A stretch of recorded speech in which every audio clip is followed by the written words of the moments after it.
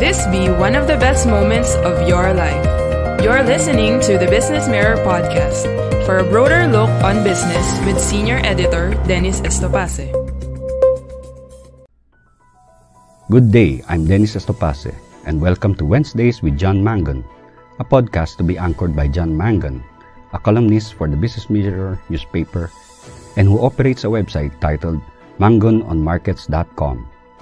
Mr. Mangun will share with us one of the many pieces he wrote for his column titled Outside the Box, which is published every Tuesday and Thursday in the op-ed section of the Business Mirror. We hope you enjoy your Wednesday with John Mangun. Solutions to stop the COVID spread. I have a burning desire to go on a ballistic rant about the fact that the Philippines was and continues to be hit hard by the COVID-19 pandemic. No, I am not happy since I've been in lockdown as a senior citizen for 12 mother-freaking months. Fortunately, I was able to restock my liquor cabinet before the city decided to protect me from the COVID virus sneaking into my house disguised as a bottle of 1800 100% agave silver tequila. Thank you, boozy.ph. My management style is to listen to every complaint about how things are being done, even from whiners. However, if someone came up with a criticism that I had not thought of, my reaction was to put that person in charge of fixing the problem. My belief is that if you are smart enough to find a problem, there's a good chance you can also find the solution. Further, it can create a de facto task force as the person in charge starts reaching out to others for ideas. Currently, all we seem to hear is the complain part and few ideas about the fix part. Therefore, while I will whine about the situation, I will not target any particular government action, because I am not smart enough to have the solutions to battle COVID. Oh wait, I do have an idea. Put large billboards all over the country reading, "Wear a mask shield, fool." Masks slow the spread of the virus, except when they don't.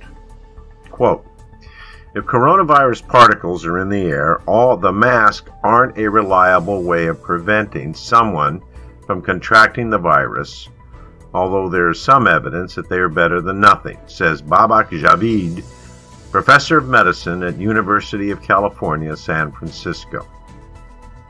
Now listen to that. Better than nothing is to scientific reasoning as Green Cross is to Scotch whiskey.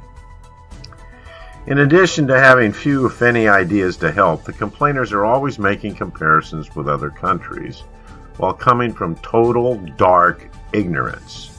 Thailand controlled COVID, why can't the Philippines? Well, here's why. Created in 1977, Thailand's Village Health Volunteers, VHV, were set up as a part of the government's efforts to help rural communities at a time when communist insurgents roamed the country.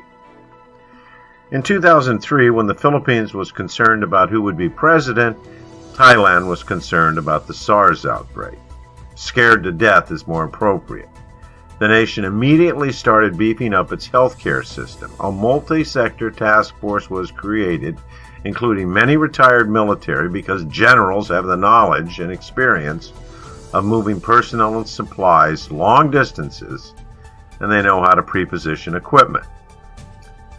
After years of relative inactivity in 2010, when the Philippines was concerned about who would be president, Thailand's VHV were enhanced with more training, and the 1 million participants were receiving $20 a month. Each VHV was responsible for 10 households. When COVID struck, this million-man army was put to work educating families under their watch and reporting any COVID symptoms to local health officials. The VHV were able to immediately trace contacts of anyone who was COVID positive.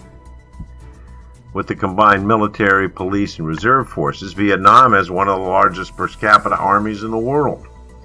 When COVID first hit, the military set a cordon sanitaire around areas of positive individuals. The military was used for contact tracing. A total of 10,242,896 people were eventually placed under quarantine, with over 4 million in government quarantine facilities. My other recommendation to stop COVID is a small sticker on my face shield that says, "If you can read this, I'm going to hurt you badly." Thank you for listening to the Business Mirror podcast. For a broader look on business, follow us on Facebook and Twitter at Business Mirror.